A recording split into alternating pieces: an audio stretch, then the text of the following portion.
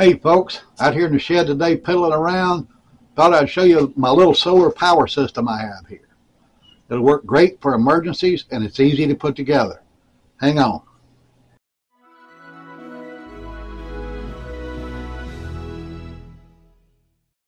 Orlando Prepper coming at you again. Like I said, I want to share with you this simple little solar power system. It would be great if you just need something small and you want to put it together yourself. So we'll start at the top with a solar panel, work our way down. I'll show you each component. And the price to put this together is very affordable, but if you ever need it, it's going to be worth its weight in gold. So let's head up top. Right there's my panel. It's a 100-watt panel.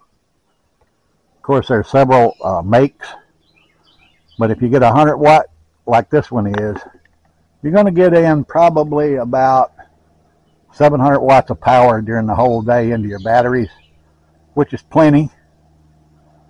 And when you do buy a panel, look for one that runs about $1 a watt. That way it's relatively inexpensive, and they pretty much all work great. There's where the wire runs in from the solar panel, runs down the wall to this breaker switch, where I can turn the panel off if I want. Runs down to the battery, the charge controller here. This I have to highly recommend, guys.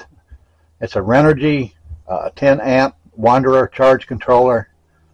Everything in there is pre-programmed except the kind of battery you're using, and it's so simple for you to select that yourself. You select your voltage, then you press and hold the enter button.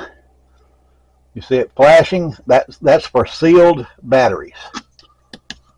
Then you push select, it goes to gel, or it goes to flooded for your lead acid batteries. You just make your selection. You got 3 options. It's that easy. Once you find your batteries in that selection process, you push and hold the enter button again, and you're back to your voltage, and you're set. Now the wire from outside runs in here. Then you run from your battery connection down to your batteries, which I have here. I have 2 12-volt 35 amp Harbor Freight batteries. They work great. I've had them about 6 years. They're still strong. I thought last week that I lost them, but I didn't. I put a good hard charge on them and they're working great again, so I have to highly recommend this kind of battery. But if you want a lithium battery, it would hook up exactly the same. Now my connection runs out from the battery up the wall. That's the wires you see running to your right, into my power inverter here. I have my radio hooked in, but I can use this to run small hand tools. Works great. Never had a problem with it. And from your load here on your charge controller, have a wire running up to this panel. This switch controls this 12-volt plug, just like a cigarette lighter plug. This switch controls the lights in the shed, right there. Each one of those is burns 5 watts. They're LEDs. So I'm burning a total of 10 watts of power. And that is a long burn, guys, when you got 840 watts down there. If you'd rather go with a lithium battery there, get you a 12-volt 100 amp battery. You'll have even more power than I do. And it'll be easy to carry around if you want to make this a mobile unit that you can use in your house. Put you some of those 12-volt sockets. Hey, Tucker, what's going on, buddy? Put you some of those 12-volt sockets on the side of this box and run your wires to that. You'll be able to run several components off of that at one time. Now, if you use 12-volt components, your power will last a lot longer than if you have that power inverter hooked up and you're using 110 power. I have run a TV, a fan, and 2 lights off of this system for 10 hours straight and still had plenty of power at the end of that test. Just 3 components, guys: the panel, the charger, and the batteries. Now, like I said, if you want to make a portable unit and a tote so you can carry it in the house, take it out and hook it up to your panel and charge it, that's great. It's very simple to do.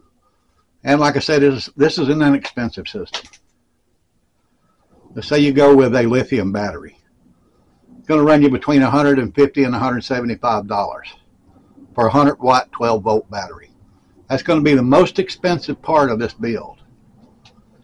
If you get a 100-watt solar panel at $1 a watt or less, then there's another $100. The charge controller, $20. Very inexpensive. So you're looking at what, $270 for a system. If you use that 100-watt battery, lithium battery, you're going to have 1,200 watts of power. That's much less than what you would pay for ready to go solar power unit like a Jackery or something like that. Now, I'm not knocking Jackery. They're good units. But I make these videos to try to help you save money, guys. These builds are easy. If you have any problems, shoot me an email. theorlandoprepper@gmail.com. I'll walk you through it, word for word, if you just get the components to put it together. Now, hopefully that'll save you some bucks. Just help you out, give me a thumbs up. I'd greatly appreciate it. Or if you got a friend that's wanting to build a system, forward this to him. It's very simple. That's why I make these videos, to help you guys out. So with that, I'm going to say stay strong, keep prepping, and pray for the United States. The Orlando Prepper is out.